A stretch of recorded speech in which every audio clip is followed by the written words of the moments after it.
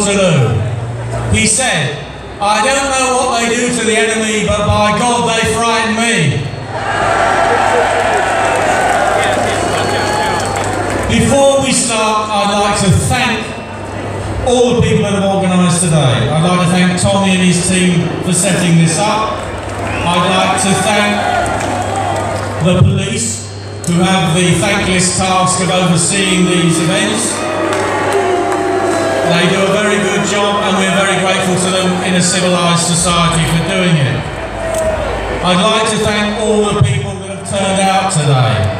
I'd like to thank all the Leave voters who have come.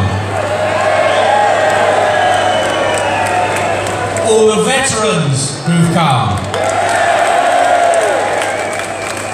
All the UKIP members who've come. And all of the DFLA members who have come.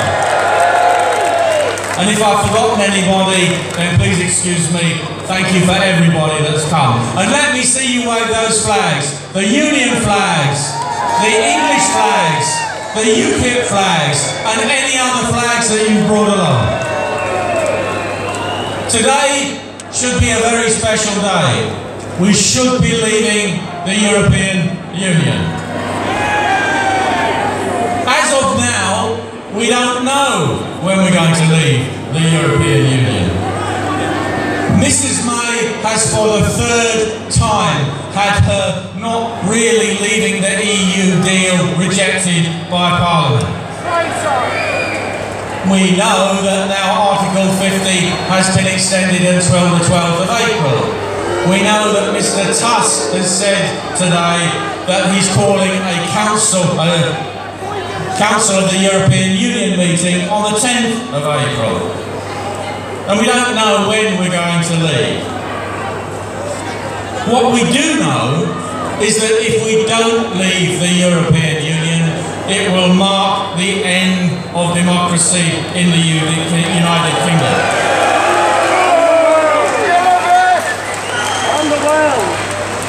It will mean that the result of the referendum was betrayed. Brexit will have been betrayed. The British people will have been betrayed. Our country will have been betrayed. Never before in the history of our country have we been brought to such national and international shame. Never before in the long history of our country have we been governed by such a set of traitors, quislings and collaborators.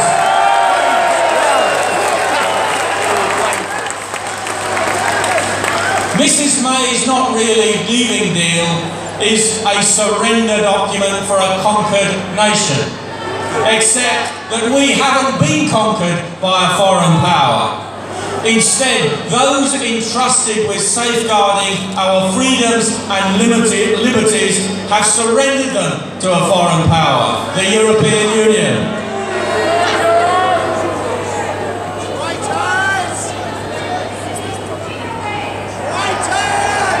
Except that we have not surrendered it. It has been surrendered by that set of rascals in the Houses of Parliament, across all the political parties. But national independence and democracy can only die when no one can be bothered to fight to preserve it. Let's remember why we had the referendum in the first place. Membership of the European Union has been a cancer at the heart of our political system since 1973. The essential question at the heart of the problem was this: do we want to be governed by our own democratically elected parliament under our own laws? Or do we want to be governed by the undemocratic and anti-democratic European Union in Brussels? Our political class over there in the House of Commons and the House of Lords predominantly want to be governed by Brussels. The UK Independence Party was formed in 1993 in order to fill a political vacuum. UKIP was and is the only major political party that actually wants Britain to leave the European Union.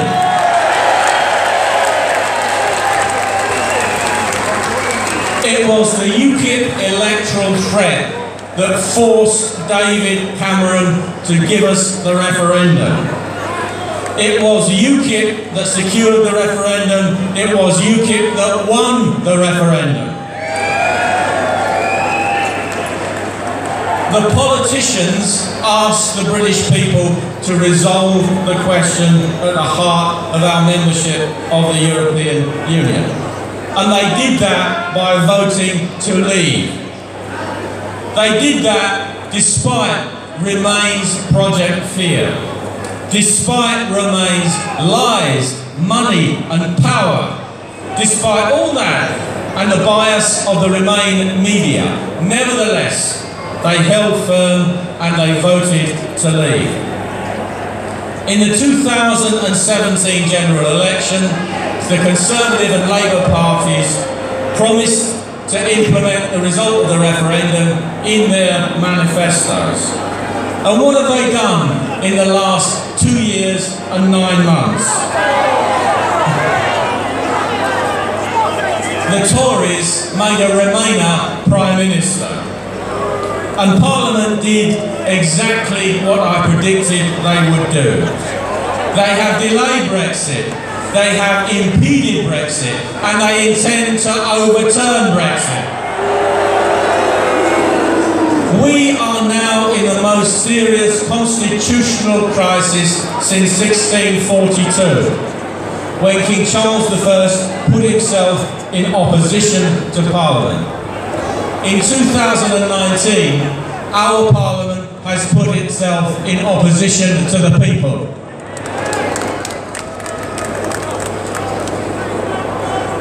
In 1649, King Charles I was beheaded for treason not far from where we're standing now. We need to now behead the political class politically at the ballot box.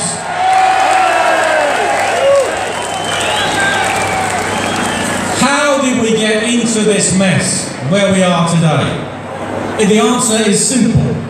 Number one, is because we have a political class of MPs and members of the House of Lords and a government that doesn't want to leave the European Union. Number two is that they willingly entered into the trap of Article 50. Article 50 is a mechanism to prevent countries leaving the European Union, not to make it possible. But it doesn't have to be like this. What could our government and our parliament do? They should tear up the withdrawal agreement and the political declaration. They should revoke Article 50 and tell the European Union where they can stick it.